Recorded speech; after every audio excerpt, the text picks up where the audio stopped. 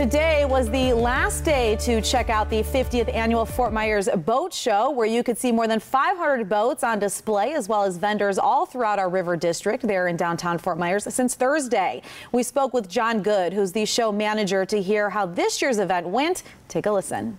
Great 4 days. You know, we came into the show very optimistic that things were going to go well, but you just never really know with everything we've been through, and it's been crazy. Attendance has been very strong. We almost set a record yesterday for the biggest day ever in our history, which was amazing to us, and very, very positive. I mean, people had fun. Of course, as I said to you before, it's really nice when you have great weather, because that makes a hero of everyone when you have really beautiful, and it's been 4 absolutely gorgeous days.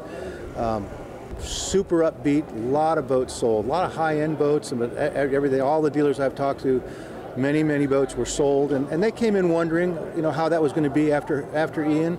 But again, very, very strong. And you know, here we are in the Calusa Sound Convention Center right now, and all these vendors did really, really well. The place was just packed with people. I would say it was absolutely beyond our expectation. We were, like I said, we were very optimistic. We hoped that it would be as good as it has been, but it certainly lived up to our expectations. We keep walking around all through the show saying, what do we do next year? But the fact of the matter is, it's not next year. It's this coming November. We'll be right back here in the same place.